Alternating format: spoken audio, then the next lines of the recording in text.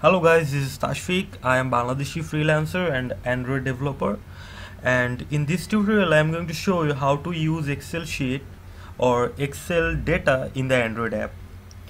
Suppose you have more than 30k or 40k data and you have to use it in the Android app.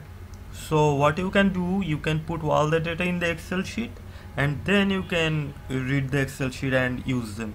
And the best part of the this system is the whole process will be offline, so you don't need any internet to use this.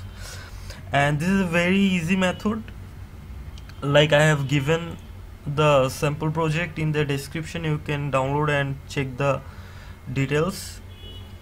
So to show the way, first of all let's create a Excel sheet like I have created one, and then what you have to do, you have to export it or save as. You have to save as CSV format, CSV comma delimited. Okay, then save it. Do you want to keep using that format? Yes. Okay, now this is the CSV format. Copy this, go to Android Studio, and you will see a raw folder in the resource. Delete previous one. Okay, and paste the CSV file. Okay, good. Then in my project you will see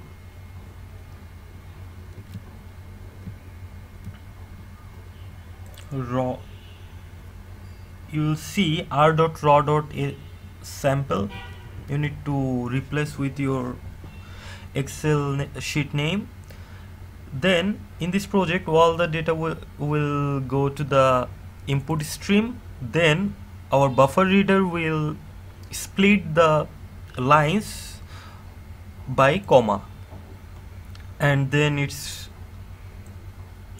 showing in the logcat. So if we run the project, see how all the data are coming from the Excel sheet.